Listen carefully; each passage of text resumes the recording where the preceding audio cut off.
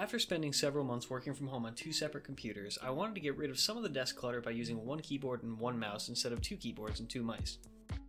A friend of mine recently built a Bluetooth ergonomic mechanical keyboard, which led me to look into making my own that was compact and good for typing while working, as well as gaming when I'm off the clock. After looking on Reddit, I came across the Blue Micro store, linked in the description. I spoke with the owner inquiring about how to build an Ortholinear Bluetooth mechanical keyboard. He provided me with what I needed to buy and even made a YouTube video showing how to solder it all together, which I've also linked in the description. The Blue Micro store has split ergonomic, Ortholinear, Luddite, and many more keyboard kits, so check it out if you want to build your own board. The parts that came in for my build include 3 5x5 PCBs, 3 5x5 plates for the PCBs, glorious Holy Panda switches, diodes, standoffs for the PCB, and the microcontroller that makes everything work together. The Blue Micro store provided me with everything except for the keyboard switches, which you can get on a lot of different websites. For this build, I bought mine on PCGamingRace.com, linked in the description. In this video, I'll quickly show you the steps of putting everything together to make the keyboard, and then you can check out their video for more in-depth instructions. The first thing I did for this was solder the 3 5x5 PCBs together using cut pieces of the diode legs.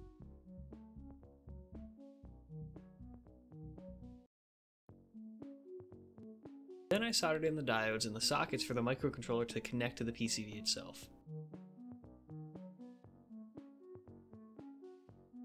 Then you have to solder on the pins of the microcontroller.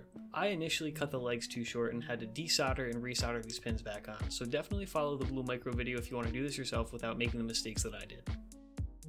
The next step was to solder the switches onto the PCB. Once all of the switches are soldered in, it's time to solder all of the connections between the microcontroller and the PCB, plus the battery and the reset and the power buttons. Once you have everything soldered together, the final steps are to get some keycaps on and flash the keyboard. The keycaps that I ordered from this build came from pimpmykeyboard.com, which is linked in the description below. If you're interested in learning about how I made the custom resin escape key that I have on this keyboard, make sure to subscribe and ring the notification bell so you don't miss the video I'm making showing you how to make your own.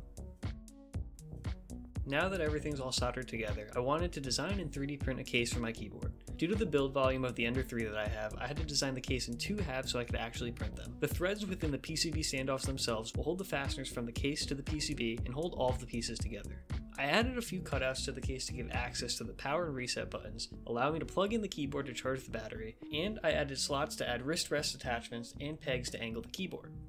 I ended up keeping the keyboard flat and not using the wrist rest attachment slots, but I kept them in the design so I could use them if I ever wanted to in the future.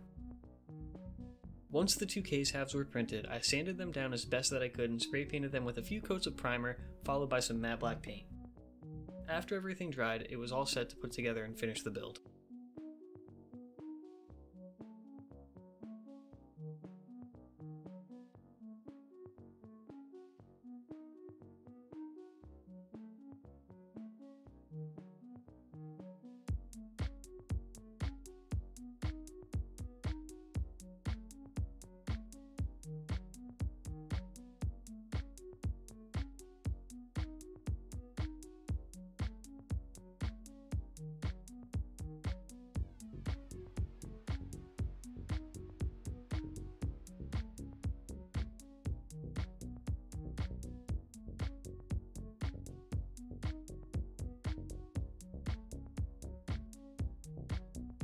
Thank you for watching the video, and don't forget to like and subscribe and click the notifications bell so you get notified when I post my next video.